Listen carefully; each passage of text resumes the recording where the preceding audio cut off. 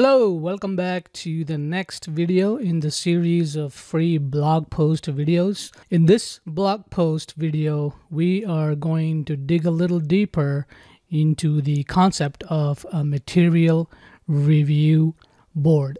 And generally, this is also known as MRB, and this primarily is a function of supporting the production activities, field support activities, repairs, that kind of stuff, right? So we will look into that, and in this video we will look at the top level bullet points, and then you can read more in the blog post link that will be underneath this video. All right, so let's get going. So the first thing we're going to look at in that blog post would be what exactly is a material review board, what is an MRB board, who is part of that board, and things like that. All right, and the next thing we'll be looking at is the different blog posts on the Stress Ebook LLC blog that are related to this particular activity, and there's links in that blog post you can click on to learn more about those other functions that are related to the MRB activities, not only functions but also concepts and other free technical blog post topics that you can read through and learn more. Okay, and then we will look at within that blog post what are the typical MRB dispositions, such as use as is, what is use as is, what is repair or rework, and what is scrap, right? I think scrap is pretty much a giveaway, but you can still learn a little bit.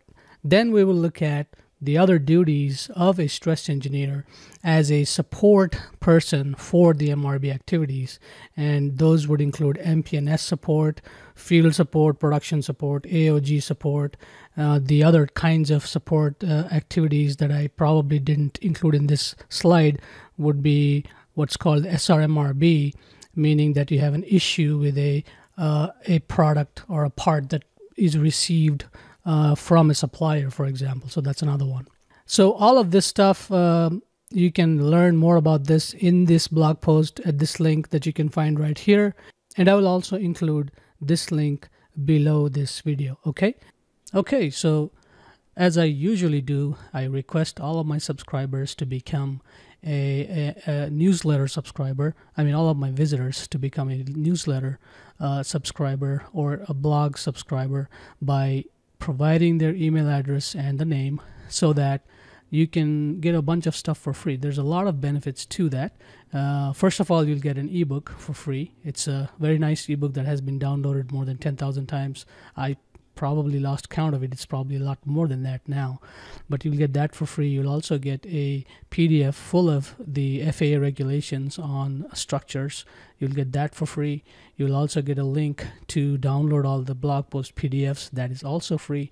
You will also get a couple of free lessons for both the bronze and the silver level courses, which are paid courses. Okay, so and then you will be up to date on every time there's a new blog post published. You will be the first one to know. And also, if there are any specials that I offer for the courses, you will also be the first to know. All right, and if you want to visit the free blog, this is the link right here, stressebook.com/blog.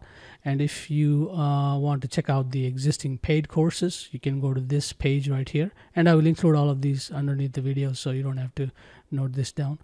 And if you are an existing member, already a paid subscriber, you can go to this link here and log in to access your course content. And we also provide engineering services, and if you're somebody who's looking to hire us to help you with aerospace stress engineering, then we can offer that. Just go to this page here. We will include this link below the video, and there's a contact form there that you can use, or you can go to the contact page on the website and just send us an email, and we'll take it from there. Okay, so thank you so much for watching, and I will see you in the next video.